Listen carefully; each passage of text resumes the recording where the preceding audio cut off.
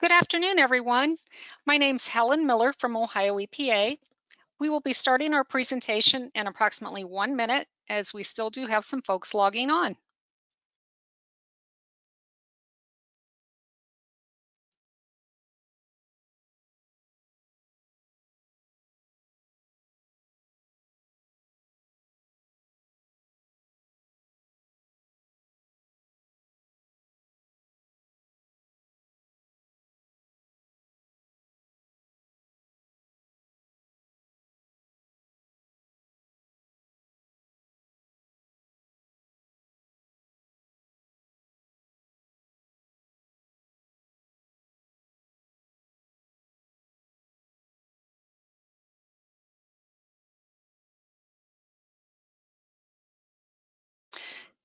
Good afternoon, everyone, and welcome to our webinar, Ohio EPA's Water Pollution Control Loan Program, or the WPCLF, Program Year 2024. My name is Helen Miller with the Division of Environmental and Financial Assistance here at Ohio EPA, and I will be moderating this afternoon's presentation with Ohio EPA's John Bernstein, Katie Courtright, and Steve Malone. Before we get started, I'd like to go over a few items to help you participate and engage with our presenters. On this slide, you see an example screenshot of your attendee interface. You should see something that looks like this on your computer desktop on the right-hand side of your screen. For this presentation, you're listening in using your computer audio. If you are having sound issues or if the slides stop advancing, try refreshing your browser. If that doesn't work, try logging off and logging back in. Please feel free to submit questions to the presenters by clicking on the question mark icon and typing them into the questions pane on your attendee interface. You may send your questions in at any time during the presentation. We'll try our best to answer questions as they come in and during the Q&A portion. If we do not answer your question during the Q&A portion, we will reach out to you via email following today's webinar.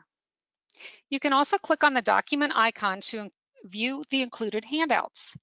Handouts today include a PDF file of the PowerPoint slides used for today's presentation. This webinar is being recorded, and you will receive a link to the recording and a follow-up email along with the survey. The survey will also appear once this webinar ends. We value your feedback and would greatly appreciate it if you let us know how we're doing and let us know if there's anything we can do to further assist you. A link to download your certificate of attendance will also be emailed to you after the session. With that, I'm going to turn it over to John Bernstein. Great. Thank you, Helen, and thank you everybody for joining us today for our Program Year 2024 WPCLF webinar. And we appreciate your patience as well. We know we're a little bit behind this year, but we've been working behind the scenes and we're really looking forward to calendar year for Program Year 2024. With me. So today, I'm going to get us kicked off with our welcome introductions and give you a brief overview about the WPCLF program. I will then turn it over to Katie Courtright, our Assistant Chief in DEFA, to give you some highlights and updates for Program Year 2024. She's also going to cover some changes we're looking at for Program Year 2025, and she'll cover principal forgiveness. Steve Malone, the manager of our technical review section, will then cover readiness to proceed and go over some nomination information and our program management plan schedule. And please feel free to chat in your questions anytime. I think we'll have ample time to answer your questions at the end. So to kick us off, we're going to do a quick poll. We'd just like to see who's out there. So please let us know, has your community or your client community previously received funding through the WPCLF? Please check yes or no. And I have launched the poll, so if you can make your selection when it pops up on your screen, we would appreciate it.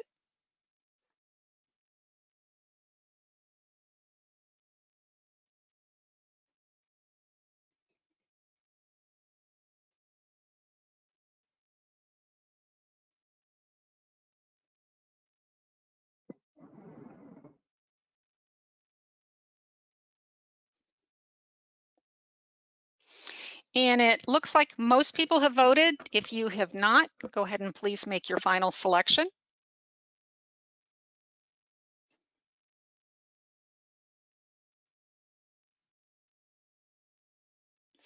And I'm going to close the poll.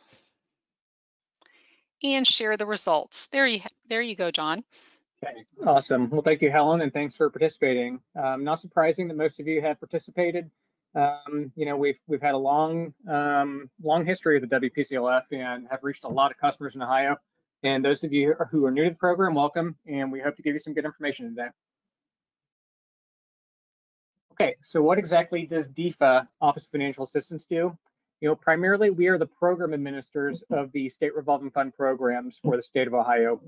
Every state has SRF programs, and as well as Puerto Rico, and we've all got a clean water state revolving fund program for wastewater and a drinking water state revolving fund program for drinking water. And in Ohio, the clean water program we're talking about today is the Water Pollution Control Loan Fund. We do not handle the financial transactions. That's actually all accomplished by our partners, the Ohio Water Development Authority, or OWDA. We like to refer to them as our banker for the SRF programs.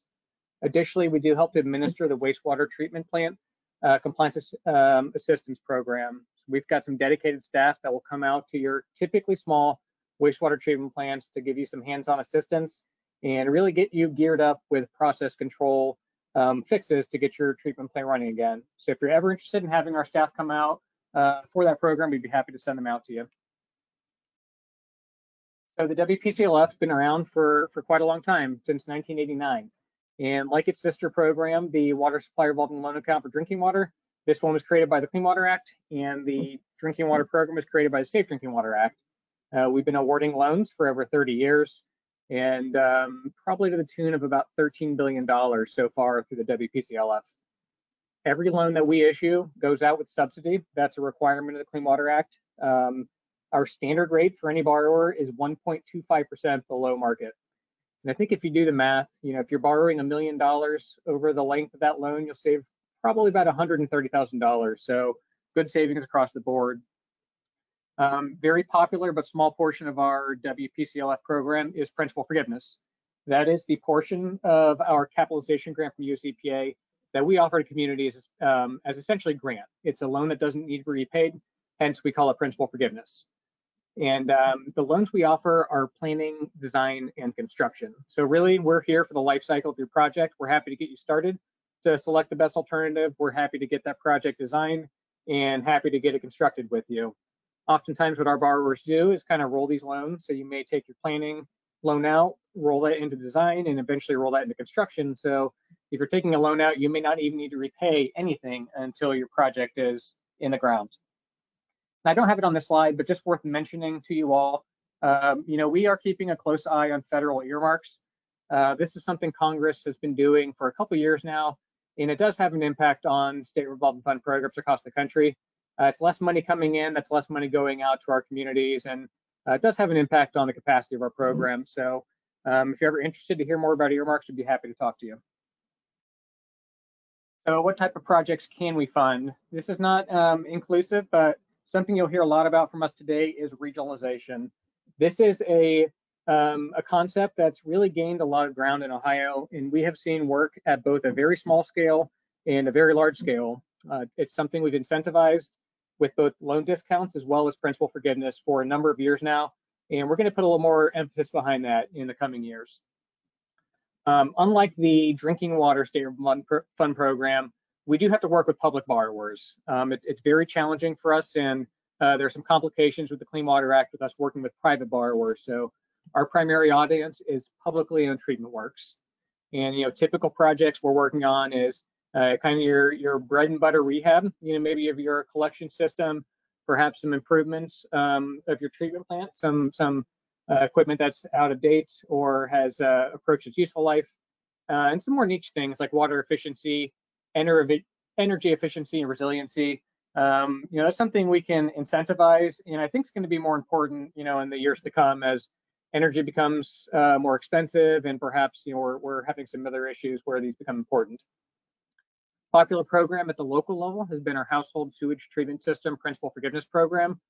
Since about 2016, we've been offering grants to our local health districts to assist homeowners at the house level basis to repair and replace failing septic systems. We've I think repaired over 5,000 systems, and it's a really great program that we're happy to support. In stormwater, kind of a newer feature. I say that even though it's not as new now, but since 2015, changes to the Clean Water Act have allowed us to really have a more generous look at stormwater projects. So if you have a stormwater utility, we can probably work with you to fund those stormwater projects. And this is just looking back last year to 2022. We've already blown this 2022 record year out of the water in 2023. So I think in 2022, you can see there through the WPCLF, over $750 million awarded, $11 million for the HSTS program I just mentioned, 21 projects awarded through our Water Resource Restoration Sponsor Program, which Steve Malone would be happy to talk to you about if you'd love to explore that program, and $38 million in principal forgiveness awarded. Kind of worth noting that this is kind of the first year of bill, so I think looking at 2023 numbers, you will see more principal forgiveness had gone out the door through the bipartisan infrastructure law. And speaking of that, the bipartisan infrastructure law, or BIL, these are the additional funds made available to the state revolving fund programs, and these numbers are specific to Ohio. So looking ahead to program year 2024, we're receiving a supplemental grant of $117 million for the WPCLF and $12 million for emerging contaminants. This is in addition to our base capitalization grant, which should be about $42 million. So a lot of money. The clean water money there on the screen, that's all going out as principal forgiveness. And we definitely want to take a hard look at projects specifically for PFAS through on the clean water side. And the left column, the base program, 50% of that money is going out the door as principal forgiveness. So definitely more money going out the door as grant than a normal year. Okay, so regionalization. 85% of you are here and have been back, so you're probably not surprised by our focus on regionalization. It's something since, I believe, 2015 we've been offering 0% funding for, and we've had dedicated principal forgiveness for those types of projects. And we're looking at both large and small communities, but if this is the most cost-effective alternative, that's going to be our preferred approach for either a new wastewater treatment plant, a plant expansion, could be a major wastewater treatment plant renovation you're looking at, or extensions to unsewered areas. So we're going to really be taking a hard look, especially in program year 2025, at those types of projects. Why do it? People ask the question, why do you want us to regionalize? Like I said, we've seen a track record in Ohio. This can really work well at the watershed basis. It really helps with collaboration and resiliency. You're going to hear more about that with climate change and other factors kind of impacting the state, and certainly eliminates duplicative services. Something we have a close eye on is workforce. Workforce is getting harder and harder to come by, especially in the wastewater world. So just being able to retain and attract, those highly skilled, perhaps they're a class 3, class 4 wastewater treatment plant operator, regionalization can help with that.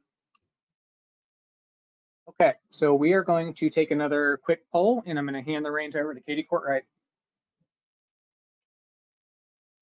Thanks, John. Good afternoon, everyone. My name is Katie Courtright. I'm the Assistant Chief here in DEFA's Office of Financial Assistance. Thank you all for joining us this afternoon. Before we get into my portion, we're just going to take another quick poll. And this is just asking, what is your affiliation? It's always good to know who's in the audience and who they represent. So your options are A through E. You can choose all that apply: local government official, wastewater utility representative, consultant, technical assistance provider, or other. We can launch the poll. Okay, I have launched the poll, so go ahead and make your selections.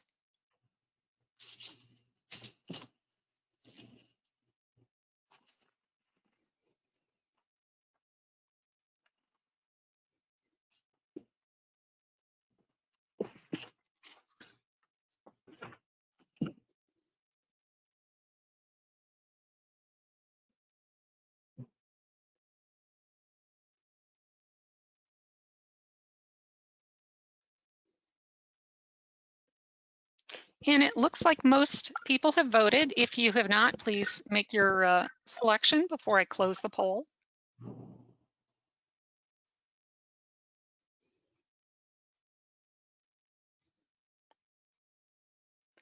And I am closing the poll and sharing the results. There you go, Katie.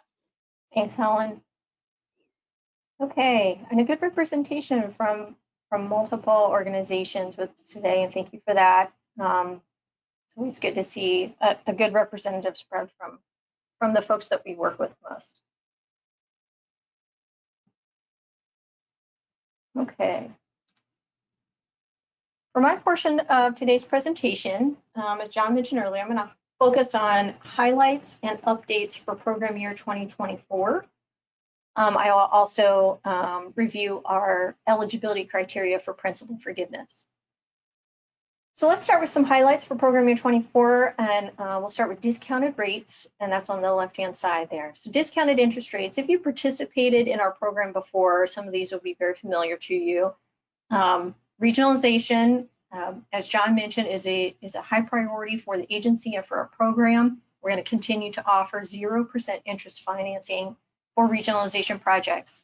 And that includes any regionalization project that nominates. So whether your project is eligible for principal forgiveness or not, regionalization is eligible for 0%. Another is our water resource restoration sponsorship program discount. If your loan sponsors one of these projects, you can receive up to a 0.1% interest rate reduction.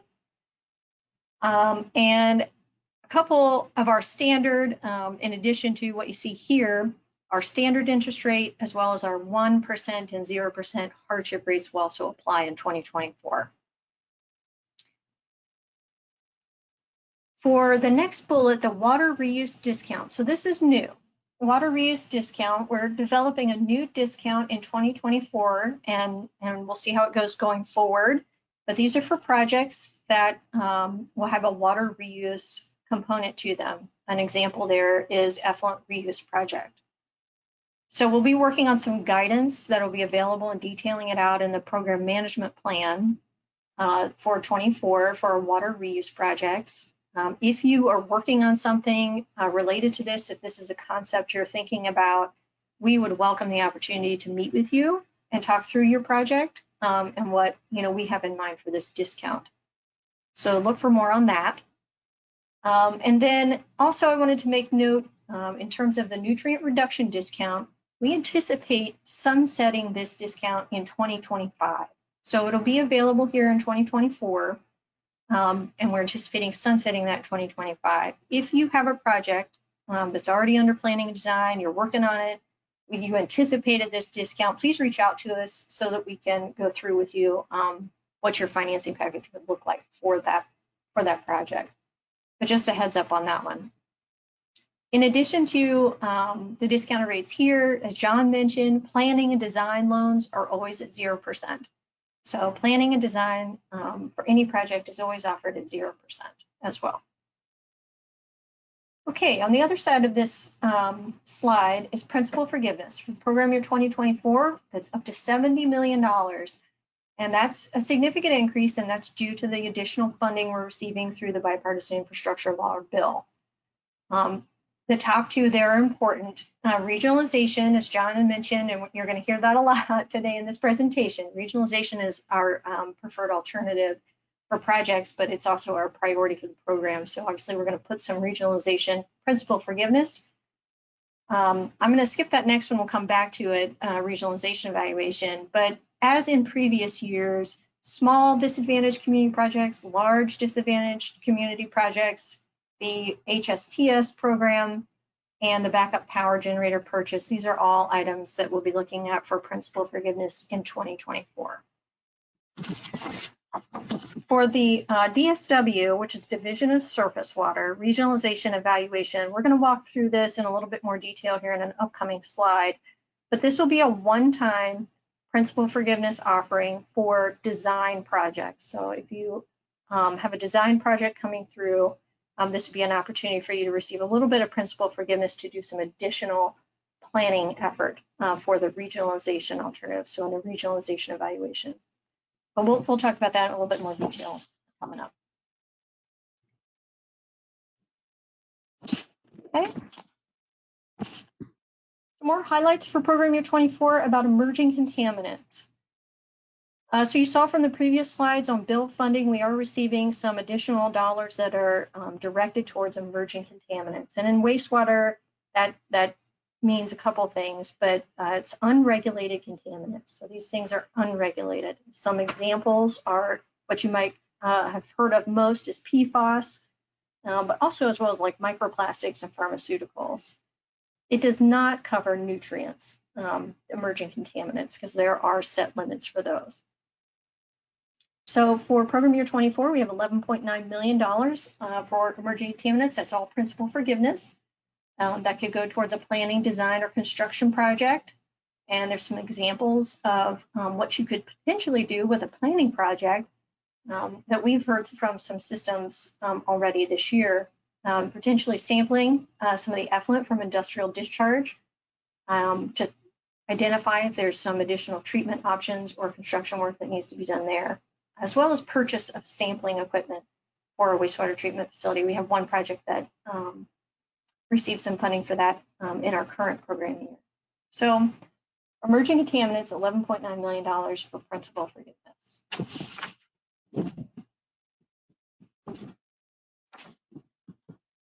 Okay. I'm going to continue with updates for program year 2024. Sunsetting discounts on the left-hand side there. So we have 3 discounts listed. We've had these discounts in the program management plan for a number of years. They're very rarely used, if at all. So these discounts will be sunset here in 2024. And as we've mentioned, they're on the right-hand side, enhanced focus on regionalization. We are working with our division of surface water to develop a regionalization evaluation guidance. That will be available here soon in September, towards the end of September 2023. This will be a new planning guidance for regionalization. If you're familiar with the drinking water program and some of the processes there, this would be similar to like a general plan. It's sort of that precursor planning work before you go through design. This is going to be directed toward new wastewater treatment plants, plant expansions, major improvements, and extensions to unsewered areas. And it'll be a preferred evaluation for 2024 and then required in 2025 going forward. And again, we'll talk about this a little bit more in a couple slides.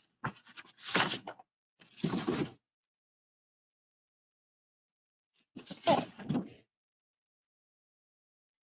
So updated planning review for 2024. The new Division of Surface Water, DSW, regionalization evaluation is encouraged for these specific project types. It is preferred that planning and design projects follow the new criteria, and then it'll be required here in program year 2025. To assist communities with this effort, for those communities that have already had planning complete and you're ready for design, we're offering a one-time Principal Forgiveness Award up to $50,000 per project to conduct this evaluation. And you'll notice on the nomination form, which is available in your handout section, there's a new option for checking the box there for Principal Forgiveness for regionalization evaluation. And Steve's going to go through a couple things on the nomination form as well. There's more to come on this. Obviously, the guidance document, as I mentioned, we're anticipating towards the end of September. And then we're also planning a webinar in October 2023 to walk through the regionalization evaluation guidance and how this works with these project types.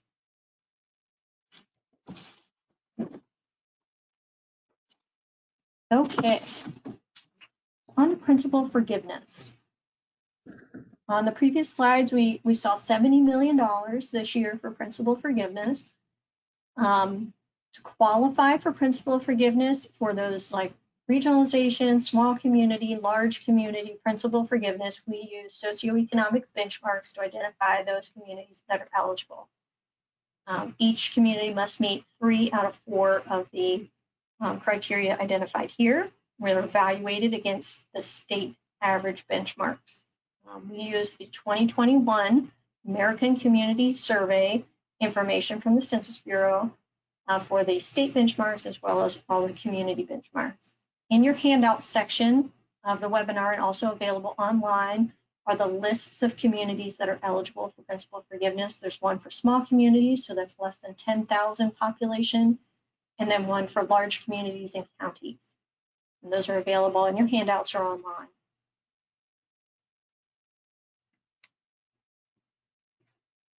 So guidelines for principal forgiveness, very similar to last year. If you went through the program then, it's a maximum of $4 million per project. There is a restriction to one award per entity per program year.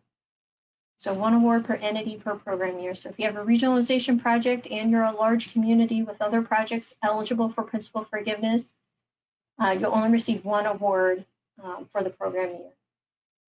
What we're looking for principal forgiveness are high scoring projects, obviously from disadvantaged communities, and those will be evaluated for readiness to proceed. Project score, readiness, and our agency priorities will be used to rank the projects eligible for principal forgiveness funding, and we'll use all the funding until it runs out. Steve, I think, is up next, and he is going to provide you some additional information on readiness to proceed, as well as the nomination process. Steve, I'm going to kick it over to you. Thank you, Katie, and thank you everyone who's joined us today for this latest update on the Water Pollution Control Loan Fund. I think we're going to start off here with a quick poll, it looks like. And in this case, we're going to be asking about submitting nominations. And what we're particularly interested in is whether you plan to submit a nomination for some of the emerging contaminants funding that both John and Katie were talking about earlier. So the choices are fairly simple: yes, no, or undecided. Okay, I have launched the poll, so go ahead and make your selection when it pops up.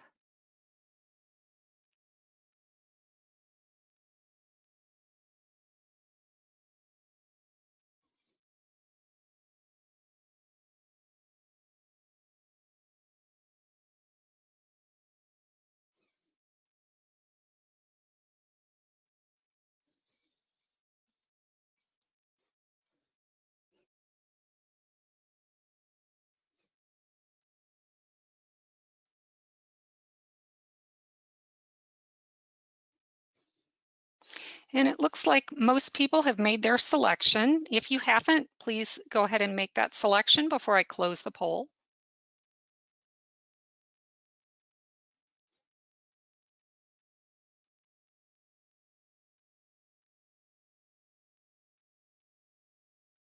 Okay, I'm sharing the results. Back to you, Steve. Thank you, Helen.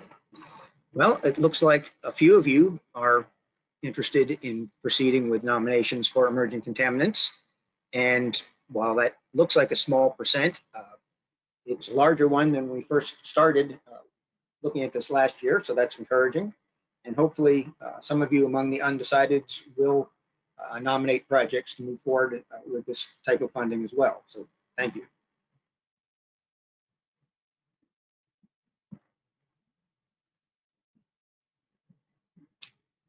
And I'm not seeing.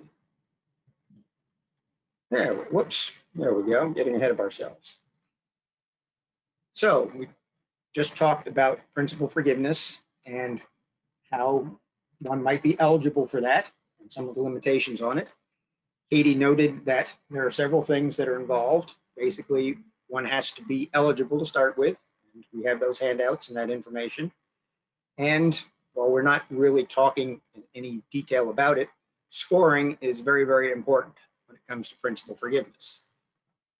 Primarily, the projects that have high scores related to human health issues, sewage being found in areas with failing household sewage treatment systems, sewage backing up into basements, other types of projects where sewage and human contact are more likely. Those are the types of projects that are going to score highest in our system for scoring and ranking projects.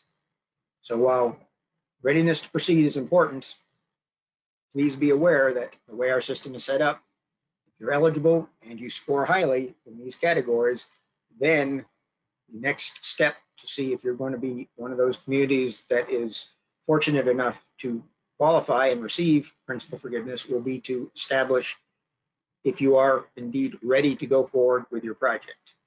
And here you see the general criteria that we have been using for a number of years to try to help best determine which projects are more ready to proceed than others.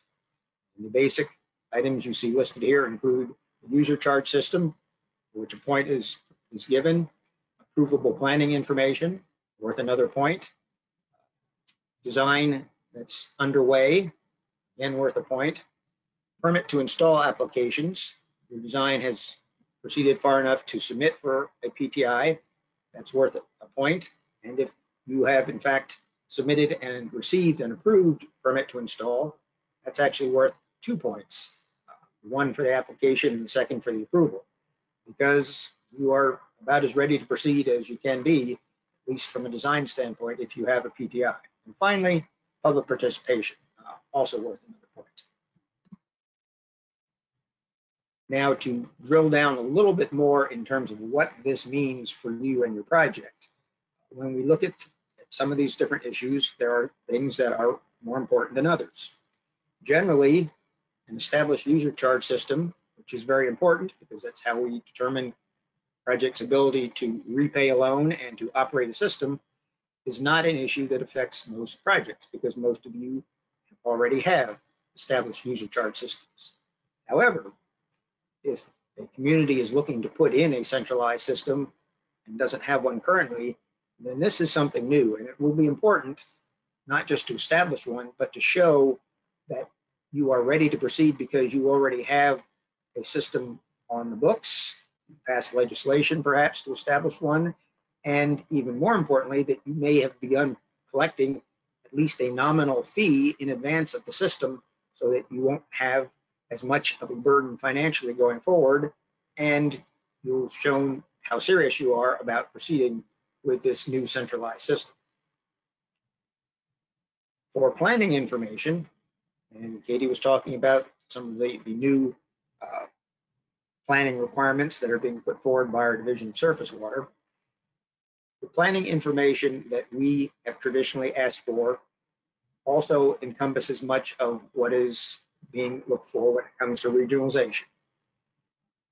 We encourage people to provide as complete information as possible about the planning that you have done to establish the need for your project, the different alternatives that might be available, including regionalization, to accomplish what's needed, costs involved, public involvement, hopefully that has been conducted, any environmental impacts or social impacts, concerns that need to be addressed, schedules for the project, any and all information that relates to the planning of your project is something that's important to us. So we encourage that in whatever form you have it. Preliminary engineering reports, general plans, facilities plans, whatever they're called, please provide what you have because that will help us again to see just how much has been done or not done to get your project ready to go. Now getting to the design and PTI portion, for the basic initial design underway, and getting a point for that, we want to see at least a design contract that's been executed and hopefully a summary of how much design work has been completed at the time that you submit the nomination. Same with a PTI application. We're looking for documentation that has been submitted, when that occurred, and the PTI approval, when that occurred as well. Those are important dates. Establish that you qualify for those points, that you have in fact reached those milestones and have moved far down the road of being ready to go to construction. And then lastly, public participation, like the established user charge system, first bullet point, is something that often is not terribly important to the success of your project. You're making some upgrades to your wastewater plant, if you're rehabbing some of your sewers, if you're doing a lot of other work to help improve your system, that's great, but it's probably not going to have a big effect on the local citizens and therefore isn't going to involve a lot of public involvement. However, again, if you're doing something like putting in a central system where none exists, or you're increasing rates very significantly because you're putting in a new system or you're making some very, very expensive improvements, then it is going to be important to document that you have provided information to the public and you have public support. We have had projects that have lacked that and have gone way down the road only to find out that that lack of public support is going to do the project in and prevent it from going forward. So we do look to see, particularly in those cases that I mentioned, that you have done your outreach, done your homework, have informed the public, and hopefully gotten positive responses to show that this project can go forward and will not be stopped because something like this was not done in a timely fashion. Now, moving on to that nomination process.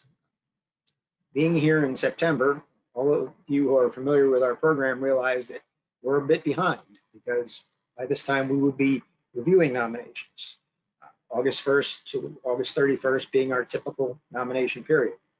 This year, the call for nominations having been delayed until August 25th, we are accepting nominations for that full 30-day period of time, and that is September 25th. That, as again in the past, includes all new project nominations as well as what we call to or refer to as renominations. And those would be projects that we are currently working with you on, but for whatever reason may be delayed beyond the end of this program year, December 2023. You aren't required to renominate, but we always encourage people who have not gotten funding at this point. It's very much in your best interest to renominate just in case unexpected delays or something else comes along, and then your project will be on the 2024 project list, and we can continue to work with you and hopefully resolve the issues and get it funded. So we're looking for all those nominations during this period of time.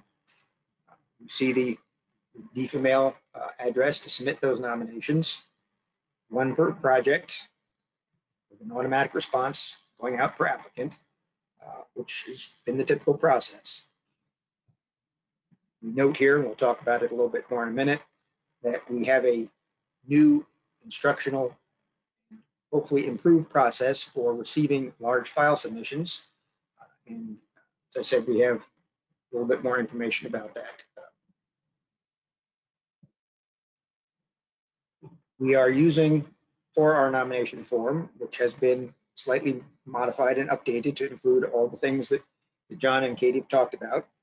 So just a note, if you already submitted a nomination before this using the old form, I think we're still okay, but please, if you haven't, look to the new form that's out there.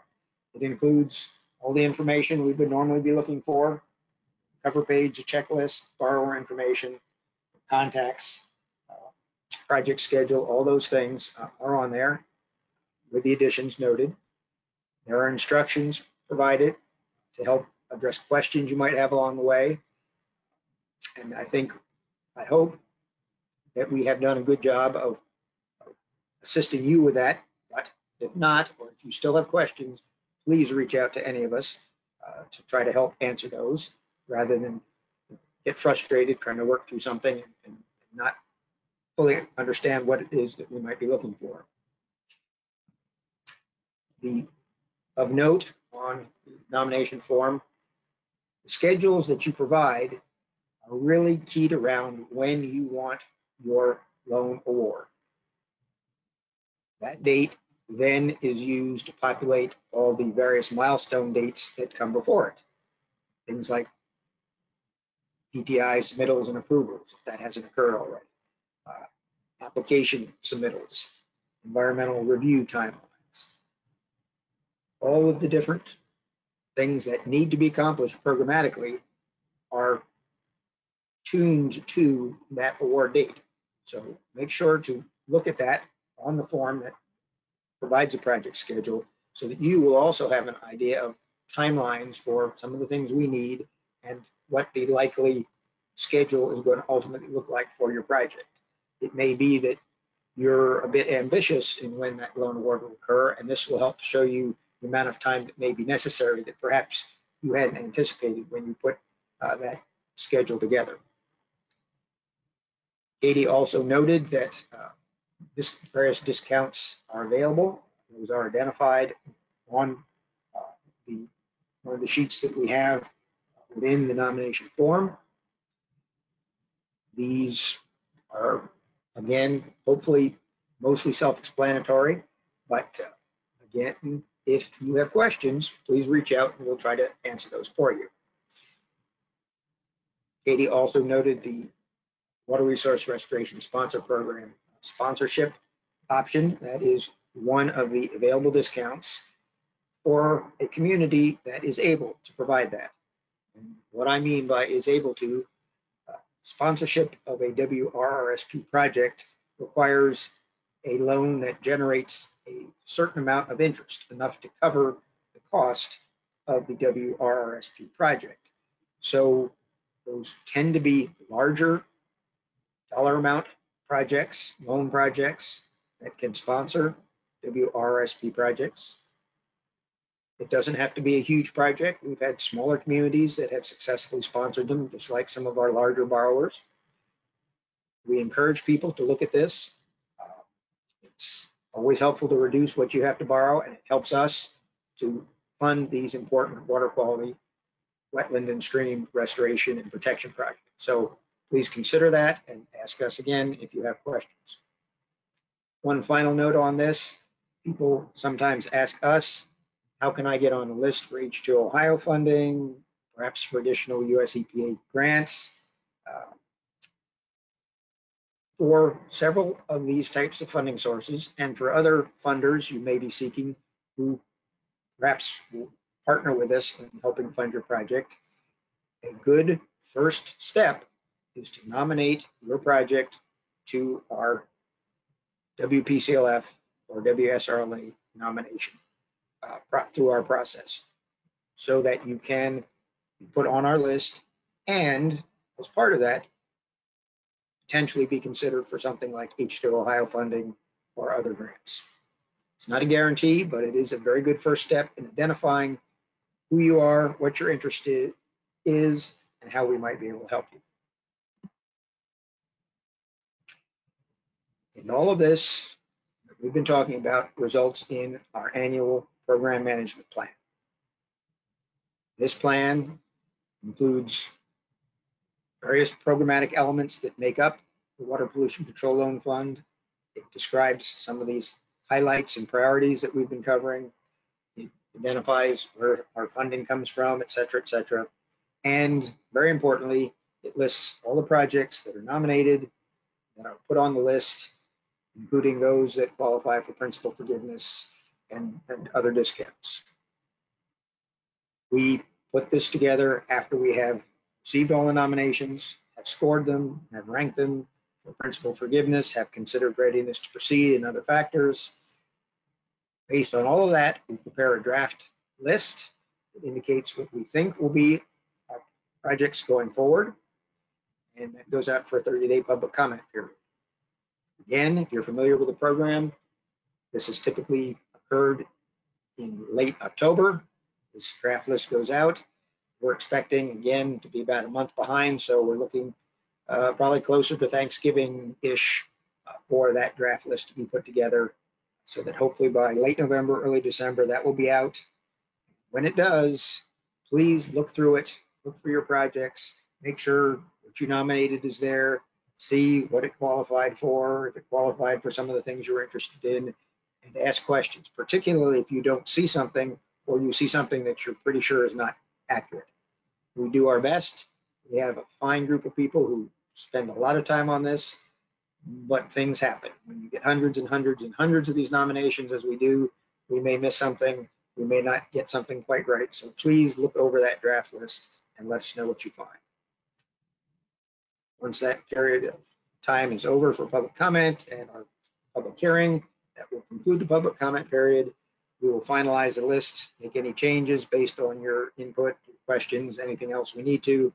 And our intention, as always, is to have this finalized and ready to go for loan awards beginning in January. And loans, in fact, being made at the end of January, being the first available time in 2024. So I think that takes us through most of what we wanted to cover today. Again, our contact information is here for you. If you need to reach out, you have questions, comments, need assistance with something, we're always happy to try to help. And Helen, I guess it's back to you now to let us know what questions we may have. Great. Well, thank you so much, John, Katie, and Steve. And we are going to begin answering the questions that have come in. We have some great questions coming in. Please continue to go ahead and put those into the Q&A pane.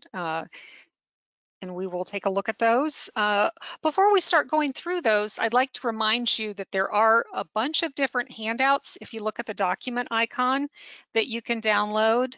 One of those is the PowerPoint for this presentation, but there are also others there as well. So you can take some time and download those while we go through the questions.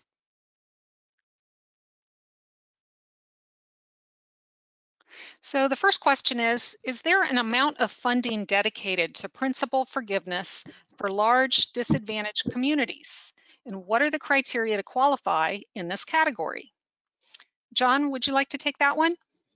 Sure, that's a great question. So historically, since we've been offering principal forgiveness, last year was the first year we actually opened the door to larger communities, over 10,000 population, for principal forgiveness. And I do anticipate that we'll have buckets of certain category types. We've been doing that for a long time, and I think it's an equitable way to kind of spread the principal forgiveness to different project types. I do not have an amount for any category. That's something we'll be looking at as we develop the draft program management plan. But Helen just mentioned the handouts. Two of the handouts we have are large community principal forgiveness eligibility and small community principal forgiveness eligibility.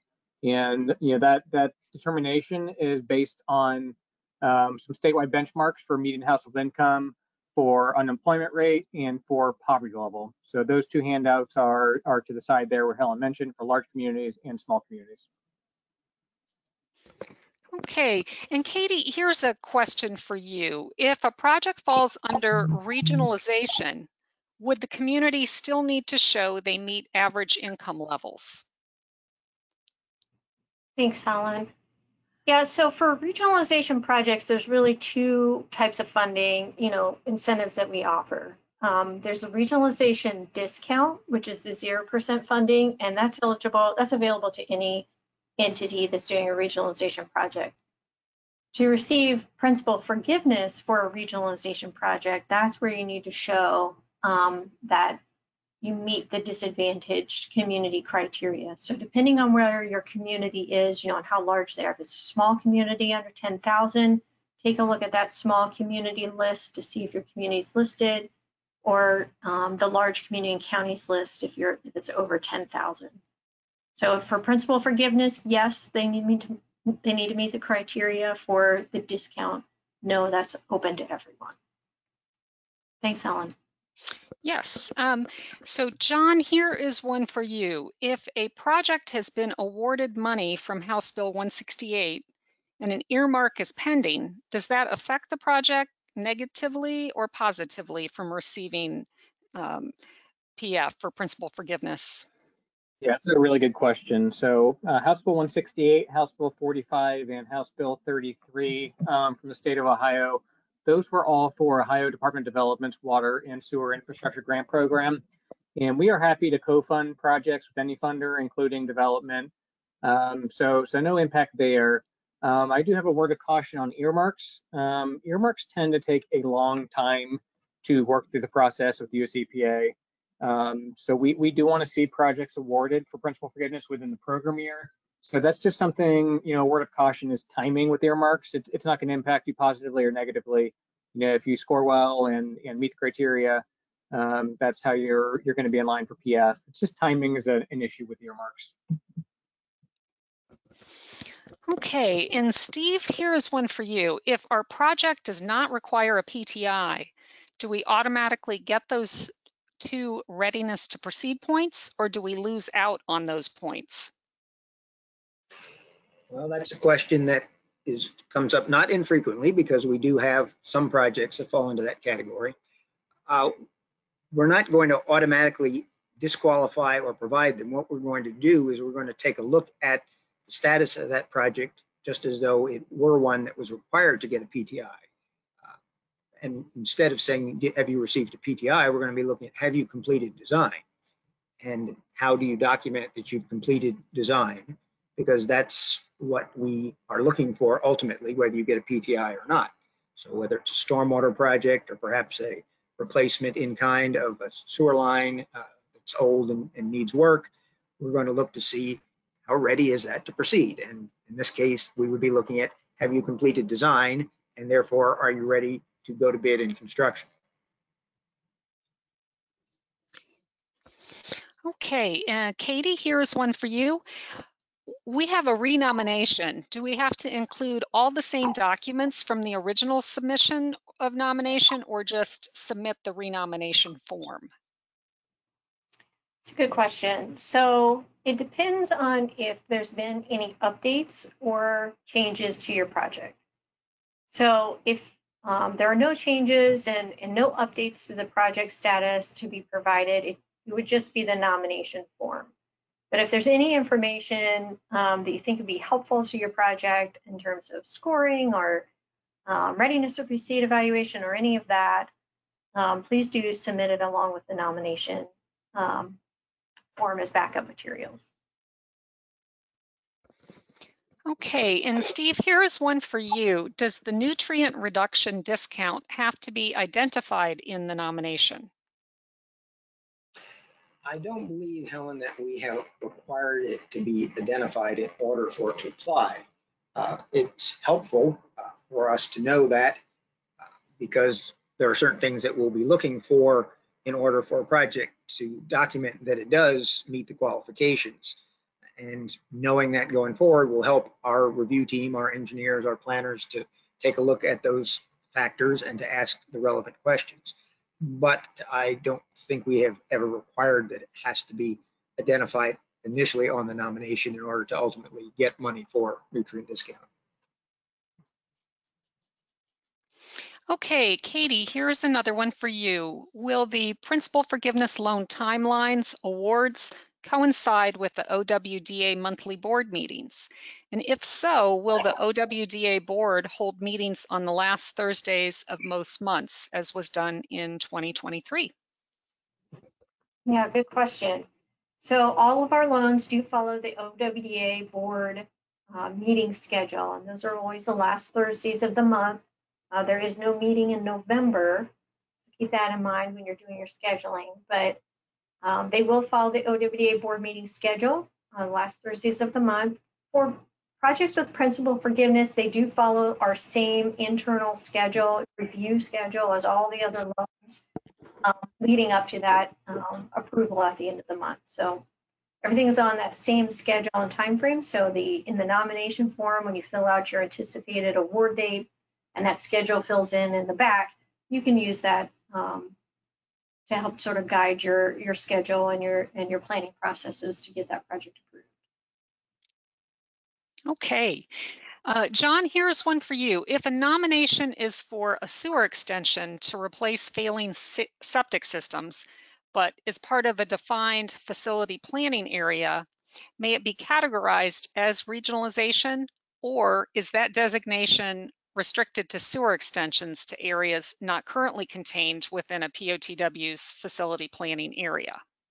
That's a great question, and I believe we would categorize that as regionalization. I would err on the side of caution. If you think it's a regionalization project, check that box or give us a call. It's something we're really interested in supporting, our borrowers and planners in. And when we're talking about regionalization, that's either consolidation or extensions, to pick up a concentrated area. of maybe failing septic systems. So feel free to reach out if you want to talk in more detail about that project. Okay, and John, here's another one for you. Does the regionalization evaluation just apply to WPCLF funded projects? Yeah, another good question. The evaluation we're talking about for the WPCLF is specific to the WPCLF for our funded projects. Our division of surface water already has these planning requirements for projects we don't fund. And if you look at the WSRLA, we already have kind of analogous requirements of the general planning process. So we're kind of looking at similar things through these planning processes. But to answer your question, you're going to be going through similar evaluations, whether through WPCLF or through another program.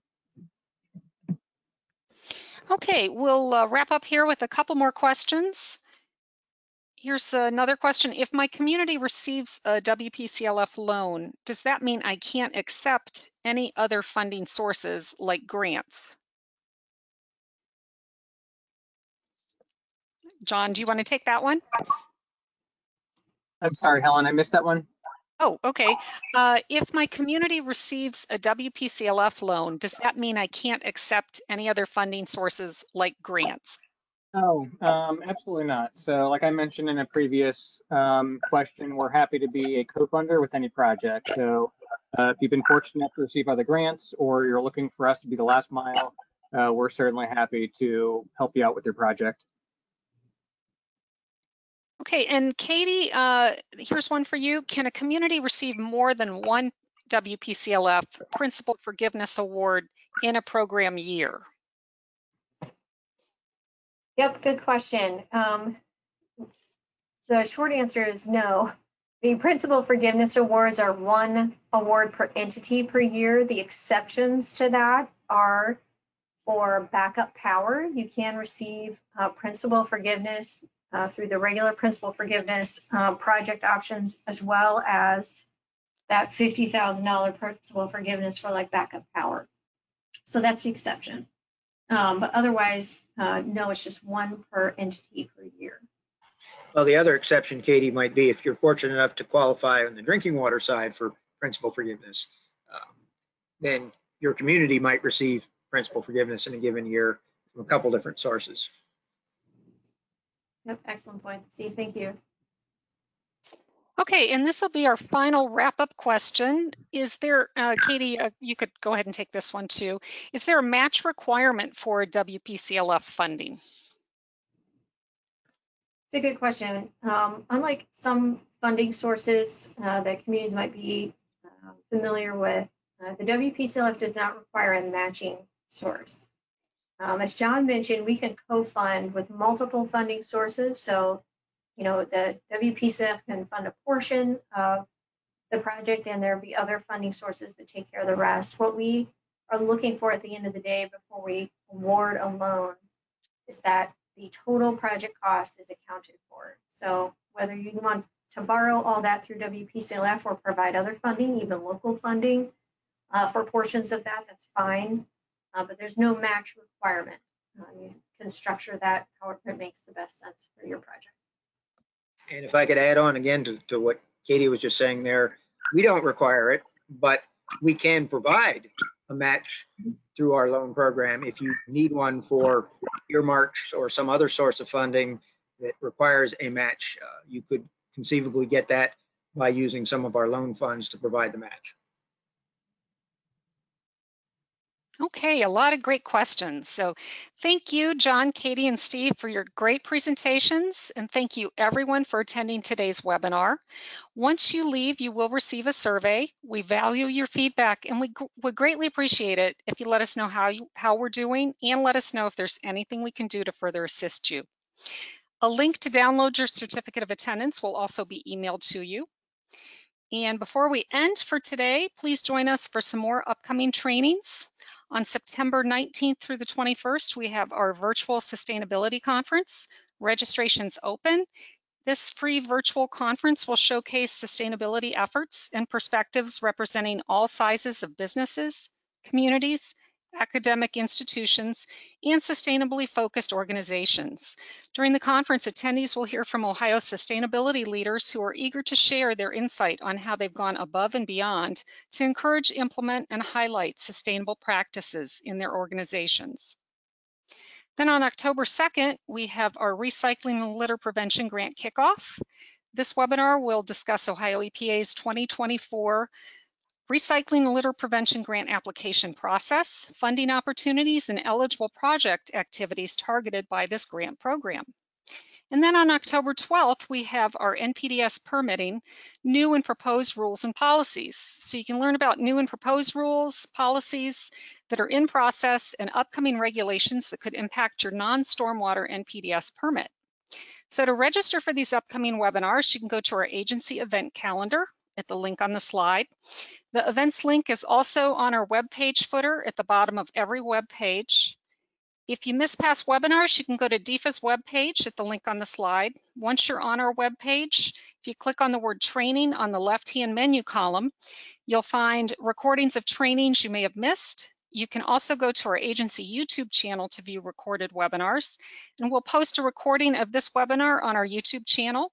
It usually posts within a week of the webinar, and we'll also post a PDF copy of the PowerPoint slides with the recording. And the YouTube channel link can be found at the bottom of each web page on the footer, and it's right next to the Twitter icon. To receive notifications for upcoming webinars, you can go to our Ohio EPA Resource Hub. You can create an account, then go to the option Subscribe to Updates, then select the option All Trainings, Webinars, and Conferences at the link on the slide. And the Resource Hub is also at the bottom footer on every web page. With that, we'll end today's webinar. Thank you again for joining us, and have a great day.